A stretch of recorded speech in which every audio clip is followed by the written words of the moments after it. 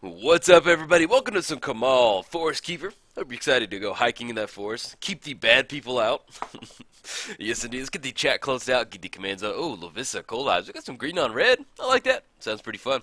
As far as our opening hand, though, goes, yeah, we've only got one land. Yeah, let's go. If we had two lands and cultivated, I'd maybe keep, but yeah, just not wild. Let's go and mulligan on this one. Okay, and we go one land, Cage Sun.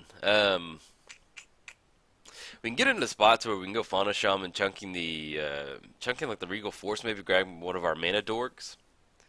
Yeah, let's go to keep. We are on the draw, and we have the scry, so keep that on top. Okay, that makes it a little bit better. But yes, welcome to some Kamahl. So let's start off with him. So one green mana, target land becomes a 1/1 creature until end of turn. Then for 5 mana, creatures you control get +3 and gain trample until end of turn. All right, let's get this up and running. Draw that force for the turn. Get that down, and then let's go ahead and pass the turn. Play against Lovisa Coldeyes. Each creature that's a barbarian, warrior, or berserker gets +2/+2 and has haste. Pretty cool, man. She saw a reprinting in the dual decks recently, which is pretty cool. Let's go ahead and get the forest down. Let's go for the Fauna Shaman. Get her down, and then go ahead and pass the turn. We're looking at next turn getting on the Tectonic Edge. We can chunk the Empress of Beast right now. We're not really in a huge spot where we can get a bunch of lands up and running. So more than likely we're going to chunk the Beast Empress. Extra planar land. Ooh, the nice version. Looking pretty sweet, man. Yeah, I almost picked up some of those, the inventions. That's what it is. I almost picked up some of the inventions, but I opted not to. Let's go ahead and get the forest down. Do we want to... Yeah, I kind of want to cast it right now. So let's go and activate Fauna Shaman. Let's chunk the... I want to hold on to both of these. So let's go and chunk the Empress Beast. Beast of Empress. And let's go ahead and grab the Tree Speaker. Any other creatures we kind of want to grab? I'm trying to think if I put Lana War... No, just the Tree Speaker. So let's grab the Tree Speaker. Where are you, buddy? Okay. Goes into the hand. Let's get them down. Anything else we do? No, we're going to go past turn. Alright, so we're looking at next turn. We can level up for 1. There's going to be 2 green mana. We can add to our mana pool. We can get down the Tectonic Edge. Then we get into spots where we can finally get down Cage Sun, Regal Force, Avengers, Zendikar. Kind of have some fun from there. So, alright, so we got the Cold Eye Stare coming in hot. Alright, we draw another force. Let's go and get that down. Let's go and level up the Tree Speaker.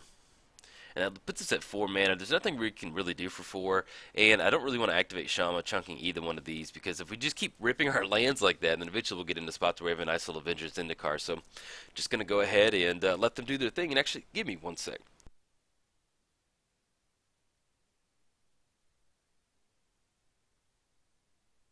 Sorry about that.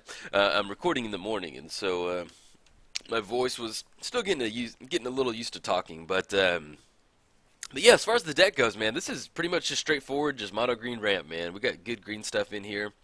We've got Natural Order. We've got a bunch of ramps, a bunch of Stampede stuff like Pathbreaker, Ibex. We've got what is his name? Craterhoof Behemoth. There we go, Mr. Craterhoof himself. Of course, we've got Genesis Wave in here, man. Gotta have Genesis Wave. And then looks like we've got the Flowstone Overseer. Target creature gets -1/-1 until end of turn with 2 red mana floating. So they're going to be able to activate it for 1 and then not take care of any of our creatures. So it would actually be nice to take care of the extra planar lens if we can get rid of that Flowstone activation over there. So, but other than that, yeah, it's just some fun green stuff in here, man. All right, they're swinging in for 7. That's going to drop us down to 20. The next turn we're looking at 11 coming across. Yeah, we can do something with that. Kodoma's Reach. So looking at 1, 2, 3, 4, 5, 6. Let's go ahead and go. That's going to leave up 2 more mana if we go for Cage Sun. If we get the Tectonic Edge down. Yeah, let's just go ahead and go for Cage Sun. We're going to name green on this one. Then it puts us in a spot next turn where hopefully we can kind of rally from there. And okay, it automatically, man, that always trips me out whenever it does that. It always just automatically picks green for you sometimes, and I get afraid that I just clicked on like red. I guess if it looks to see what your identity can be or something. I don't know why. But anyway, so we got that down. We've got the Cage Sun down. Now we're looking at 1, 2, 3, 4, 5, 6, 7, 8. We're gonna have 8 mana coming out of our forest. Gratuitous Violence, nice, man. Yeah. Okay, so we're going to have to get some chump blocks up and running. Because basically, a gratuitous violence, if a creature you control would deal damage to a creature or player, it deals double that damage instead. So we're going to have to kind of re-rack on how much mana we've got. Not mana, how much life total we've got. We're looking at 6, 12, and then 8. So we got 14 coming across. So yeah, let's go and chump block on one of the creatures. Let's go and chump block on the Overseer. The Flowstone Overseer. That's going to be 6, 12. That's going to be 12. Put us down to 8 coming across. Okay. And then we can still lead off with Avenger of Zendikar. We're not going to have that many naturalize. Okay. Now we're getting somewhere. Looking at 1, 2, 3, 4, 5, 6, 7, 8. Let's leave one more green mana floating to take care of gratuitous violence. Yeah, let's go ahead and go Avenger of Zendikar. We just need some blockers at this point. Okay. Get all those little plant tokens. 1, 2s. They're going to deal double. You want to take care of extraplanar lens because they're going to be able to start picking us off with the Flowstone Overseer, but we're also in a spot to where that gratuitous violence is going to be an issue for us. We can try and, if they're going to deal double, we can draw a few more cards with the Regal Force, get into spots where we can go Kodoma's Reach and just go really wide next turn and just start blocking. Because if we're going to take out the extraplanar lens, that's going to leave 2 more activations, 1, 2, 3, 4 for the Overstone Seer. Yeah, let's go and take care of the gratuitous violence. Yeah, I'm going to take care of that. We still have the Tree Speaker. Let's see. They're going to add that. It's going to add 2 mana to our mana pool. Okay. Yeah, and let's just go ahead and we're just going to go ahead and pass the turn. So if they want to swing in, we can trade on Avenger of Zendikar. We've got enough plant tokens to kind of jump block on some of them. We do have to watch out for the Flowstone Overseer. But next time we're looking at going Regal Force. If we can minimize the amount of damage that we're going to take, and then we can draw a card for each green creature that we control. So if we just chump block, 3 of the plant tokens, we're looking at 1, 2, 3, 4, and that'll be 5 creatures that 5 cards that we get to draw. So with a Caged Sun, then we can finally get down Kamahl and hopefully get into a spot to where we can stabilize. But yeah, the deck is pretty much a straightforward green ramp. A lot of fun. I've enjoyed it. I realized as I was looking to build a deck for my channel, when I play against Kamahl, I'm always just like, hey man, hey, shout out to you, man. He's one of my favorite Magic cards, and I realized, I don't have a deck for him in paper and online Magic, and so here we are. And then I actually don't have a true mono green ramp deck. I have one mono green ramp deck, and that's my Omnet deck, and it's the only paper commander deck that I have. So I just always find it funny that I play so much commander, but I truly only have one complete paper commander deck that I could take to like a sanctioned event. I mean, not even a sanctioned tournament or anything, just a card store that's not just proxied stuff. So pretty cool. I'm excited to build him. He's always been a fun little card to build around. As far as the other stuff in the deck besides just green ramp, good stuff. We're running the Rude Awakening, and we're running a few other. Okay, now if they're going to start activating the Flowstone, I'm actually okay with this because it's going to use a lot of mana. Okay. But yeah, I'm actually, we're using a lot of the Awaken the Land style cards in here. We have a pretty heavy theme in there. Okay, and we're getting double activation on the plants. Alright, bring it, man.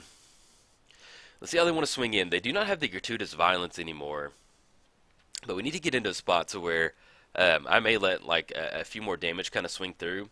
That way we can try and get a bigger Regal Force. We're looking at 7 mana. Switch your library for, okay. Yeah, hopefully we can leave as much stuff up and intact, and that way we don't have to, we can draw more cards off the Regal Force swinging in. Or if they don't even swing in, because we do have Avenger of Zendikar at 6/6, so okay, that's good. Thawing Glaciers, you can send back down. Let's see what we draw. Draw another Force. I will definitely take that. Let's go and get that down. So we're looking at get a +1 counter on all of our plant. Yes, we're going to use that ability. Make them 2 3s. And now let's go and go for the Regal Force. We're looking at 1, 2, 3, 4, 5, 6. And then, is there anything we want to... They have no snow out there with that mouth out there. So we can go and go Tectonic Edge. We're going to draw a green card. Oh, yes. Beautiful. Okay, we draw Mana Vault. We're looking at 1, 2, 3, 4, 5, 6.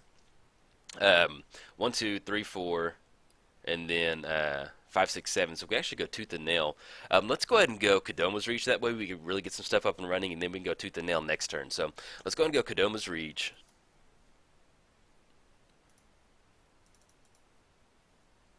And let's grab 2 forests. Put them on the battlefield. Put one goes in our hand. Getting extra little counters for our plant tokens. Yes, we're going to use that ability. And we still have 1 mana left over. We'll go and get down the mana vault. And then, do we want to swing in or anything right now? I think at this point, we have Tooth and Nail, so we're probably just going to go ahead and Tooth and Nail for a little Crater Hoof action. Have some fun with that, man. I'm just going to go ahead and hold back and let them kind of, if they want to swing in through this mess of the whole Kamahl's force. And we need to get Kamahl down, too, on this one. Sorry, it's just been a spot to where the way they were swinging in, we're just trying to get as much value out of stuff coming in. Cage Sun, they've got their own Cage Sun. Definitely a mono-color matchup on this one. I'm digging this. And we can get in a spot to where we can get down the Mosswort Bridge and exile and see what we got going on. Alright, so they're tapping for 9 mana. Hopefully we survive this one. We're going to be online to get down a really nice Tooth and Nail next turn. Okay, going for the Tree Speaker. If that's what you're going to go for it, man. So if we go for, that's going to be 2 more, they can do 1 more activation. Poor Tree Speaker. Didn't even see it coming. But yeah, so if we go Tooth and Nail, we got a couple different things. We got Eternal Witness. We can grab the Naturalize out of the graveyard to take care of the Cage Sun. And if they want to swing in, they can swing in. We can also, yeah, but basically the way we're doing the math, if we go, we're looking at 1, 2, 3, 4, 5. We're looking at 5 creatures with Crater Hoof. That should be enough to, well, that's 25. And then base, that's, yeah, that's going to be pretty close to kind of closing it out. We'll see. Okay, they are not swinging in. So we'll kind of decide what we want to do. Do we have Eternal Witness out of the graveyard? We have Kamahl if we want to get it down to kind of just turn all our lands into some creatures for that additional Crater Hoof. So we'll kind of see what's going on. Not going to pay for Mana Vault. We are good Mana Vault. Nope. Grab a Soul Ring. Let's go and put the Forest down. Get an additional counter on our plant tokens. Let's go and get Soul Ring down. Yes, we're going to use that ability. Okay, so now we're looking at, let's re-rack on how much mana we've got, because we're in a spot to where we can go Kamahl. We're looking at 1, 2, 3, 4, 5. We got 5 colorless mana, and then just tapping one of our forests for the Tooth and Nail. We can still get down Kamahl and kind of rally from there. So it's going to be 1, 2, 3, 4, 5, 6 creatures, 7, 8, putting them on the battlefield. Yeah, we should have a lethal Tooth and Nail. So let's go and get Kamahl down just to kind of add to that count. So we're looking at 1, 2, 3, 4, 5, 6.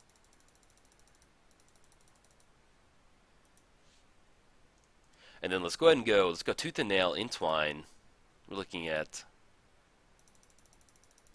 and then 1, 2, 3, 4. 5, 6. And what we can do is, let's go ahead and we're looking at 1, 2, 3, 4, 5, 6, 7, 8, 9. That's enough for Entwine. So let's go ahead and target land becomes a 1, 1. That way we can add to our Crater Hoof bonus.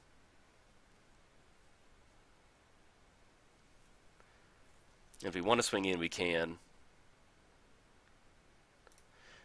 Let's have for 1 more. Yeah, that's going to leave 10 mana, which is going to be 1 more activation. That's going to become 1/1 creature, and then we can go Tooth and Nail, grab that Crater Hoof, and then swing in. Okay, there we go. Let's go and go for the Entwine now. Let's grab Mr. Crater Hoof, and then what else sounds pretty good to us? And then we can go for the Thunderfoot Baloth, as long as you control your commander. Yes, let's go for the Thunderfoot Baloth. Looks like our opponent might have scooped it up. Okay. Oh, there we go. Yeah, so we're going to go for Crater Hoof to get the extra lethal damage, and then we're also going for the Thunderfoot Baloth. Where'd you go, man? There we go. So if we'd have got that down, that would have given everybody a static +2/+2 bonus and given them trample. So that would have been, man, what were we looking at? We're looking at 1, 2, 3, 4, 5, 6, 7, 8. We've got 8 creatures coming across. Crater Hoof's 9, 10. Let's do some math real quick. Where's my calculator? Okay, so we had 1, 2, 3, 4, 5, 6, 7, 8, 9, 10. So everyone's going to get 100 bonus, then plus, we're looking at 112, 117. Yeah, that would have been pretty lethal right there. So I will definitely take it. Hey, Kamahl, man. What's up, buddy? All right, guys. If you enjoyed it, like and subscribe. Thanks.